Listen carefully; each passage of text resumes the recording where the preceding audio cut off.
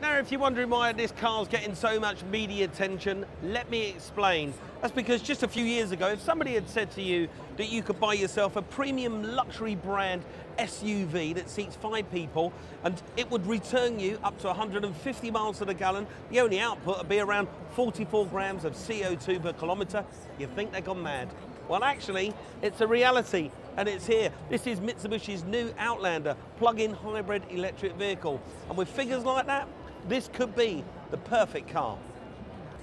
When Mitsubishi were designing this car, they wanted it to be as aerodynamically efficient as possible. And the way they did that was to put it in a wind tunnel. And what they got was some great results because they've smoothed off the nose at the front. That means the air passes over much cleaner. They rake the windscreen back so the air gets over it much faster. They've even done some nice little clever touches like recessing the washer jets underneath the bonnet, and that smooths up and cleans up the airflow over the top. That means that this car, when it goes down the road, cuts through the air a lot cleaner. Not only that, it means that it's really quiet inside, and all that is very clever thinking.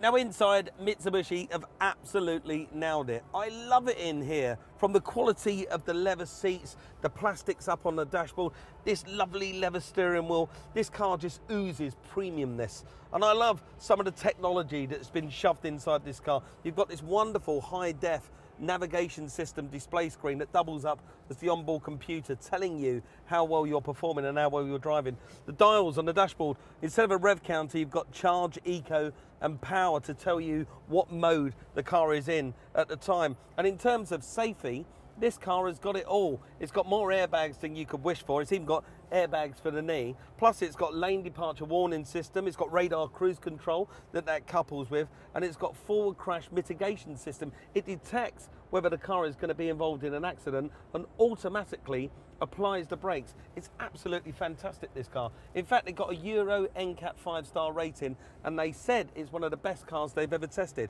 Just gets better and better. So what is the technology that powers this new plug-in hybrid electric vehicle? Well, let me explain with this fantastic cutaway model of the car.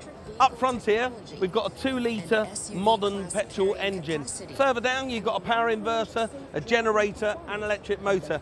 That's all the front taken care of. In the middle of the car, you've got 80 lithium-ion batteries, and they've been placed low down for that centre of gravity. At the back, you've got a 60 kilowatt electric motor, and that's the fuel tank. Now, what I like about this car is the fact that all of that together means that it's got permanent 4-wheel drive, got great off-road capability, and it's got no gearbox in a conventional sense. So it's more efficient, there's less things to go wrong, and of course, less weight.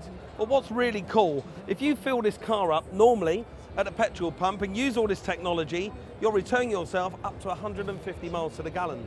Not bad, eh? But if you want to, you can take the option of just charging it up overnight, and the next day, if you went backwards and forwards to work, backwards and forwards to school, or just potted backwards and forwards to the shops, you'll be using no fuel whatsoever. In fact, it means you'll never have to visit a petrol pump again. And if that isn't the future of motoring technology right there, I don't know what is.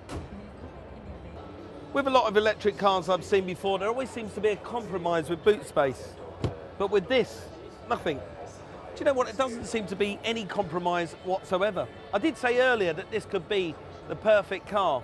It's fair to say that a lot of the technology in this motor exists with other manufacturers and other cars, but never has anyone brought it together so perfectly in such a premium package. Mitsubishi refer to this car as a game changer. I, for one, believe them.